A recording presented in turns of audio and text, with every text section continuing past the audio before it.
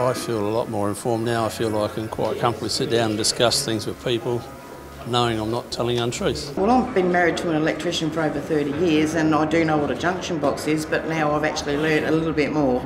You know what I mean? The criticism that I would have is that SAPID can also promote on social media so that people are more familiar with how we get our power and how the supply is continued.